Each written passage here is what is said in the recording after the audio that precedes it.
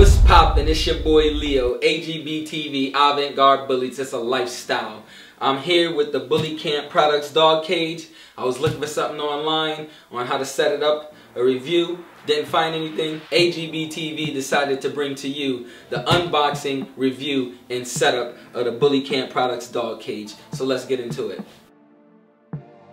When you open the box, it comes out nice and packaged. Everything's nice and tight. We're gonna pop this open.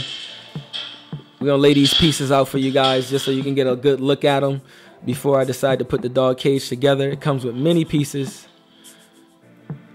You get more than enough of everything you need to put this cage together. Let's get into the pieces. It comes with 4 wheels. 2 wheels have stoppers on them, so I do use those in the front.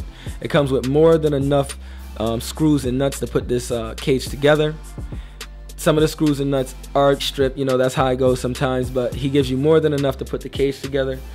It comes with 2 big bolts and nuts. At first I didn't know what these pieces were for because the cage doesn't come with instructions, but then I later found out that these nuts and bolts are for stacking the cage.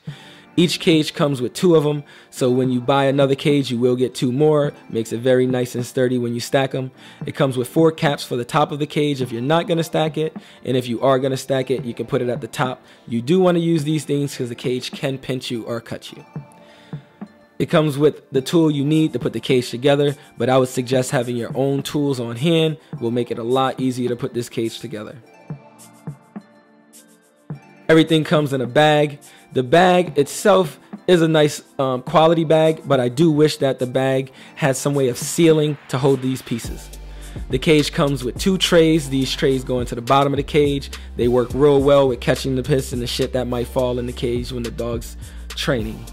The bottom of the cage is a solid piece. I do wish the bottom of the cage floor came apart because it makes it difficult to clean if you're going to have this in your house or in your car like I do. This is the bottom where the trays slide in.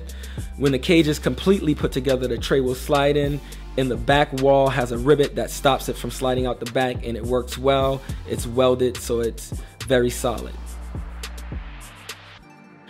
And here is the classic blue bottom part. This is the trademark of the BullyKamp Kennel's crate. It allows for the puppy's feet to be nice and tight, and piss and feces could fall right through the bottom of it. This is the divider of the cage. The divider slides into the cage, as I'll show you later on in this video, and sits to make the cage nice and sturdy. These are the side walls of the cage. The side walls has these little rivets on it that slides into the bottom of the cage and allowing you to use less screws to keep this cage nice and tight and sturdy.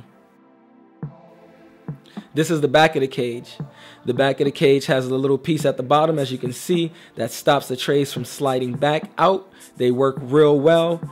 The back of the cage also has these rivets right here that allows for the divider to slide back and to stop and lock into place.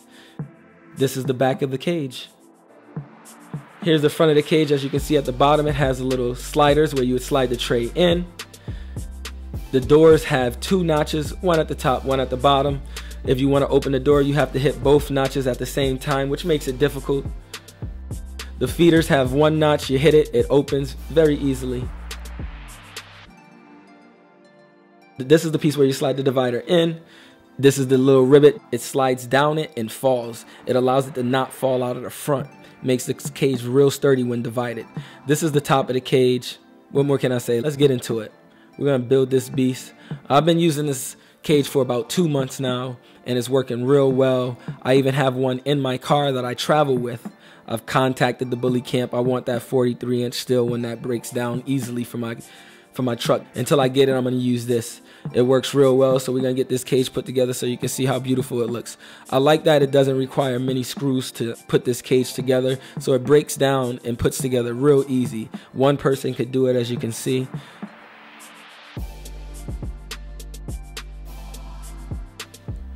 The only part about putting this cage together that I didn't like to do by myself is the fact that when you got to get the front or the back on, you sort of have to hold it up and screw and hold at the same time. So it makes it a little difficult, but not impossible.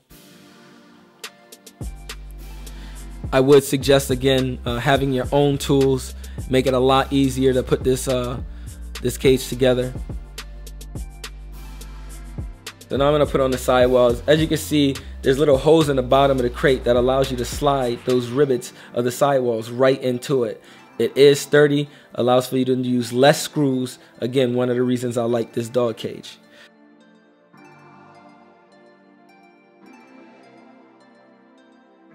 It slides right in, nice and easy. Clink.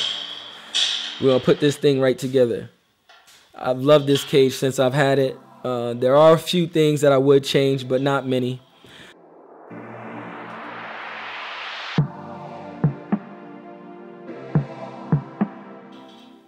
I do wish the top of this cage could just open up and stay up.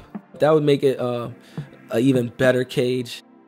The blue flooring has been working wonderful, like I said in the beginning. It keeps the dog's postures well. It allows for the piss to fall through, and we all know we don't want the piss on our dogs. That's what causes a lot of irritation and rashes. I like to use puppy pads in there. It soaks it up. I did try the wood shavings. That's not the way to go. I'm sliding in the trays right now, and they're not gonna go all the way back because remember that ribbon on the back of there is stopping it from going in. Because it's hollow, I do use my caps to put them in.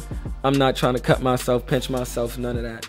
So as you can see, I'm sliding in the divider right now. It's gonna drop, boom, it locks in. That ribbon in the front stops it from coming out. The ribbon in the back stops it from going out the back. Keeps it real nice and sturdy.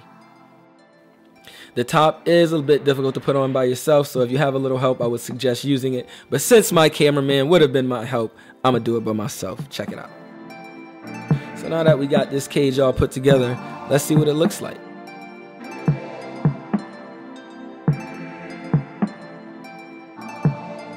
I've been using the cage, like I said, for quite some time.